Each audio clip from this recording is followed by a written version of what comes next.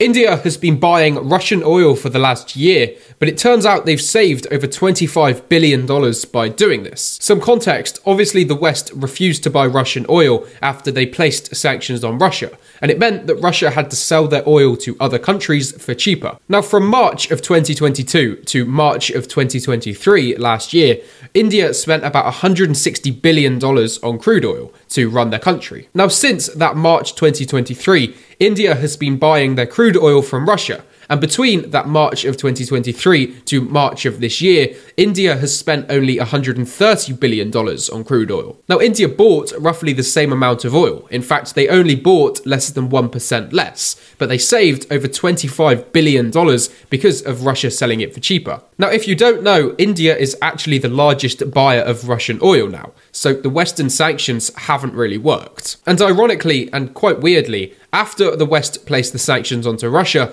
they started buying oil from India, although it's the same Russian oil that they said they refused to buy. So the West continued to buy the same Russian oil, just for slightly more expensive and just via India this time. So they also made India more money. But regardless of that, a new report shows that India is now saving about $25 billion a year on oil over the Western sanctions on Russia. And you can leave me a follow for some more global news like this.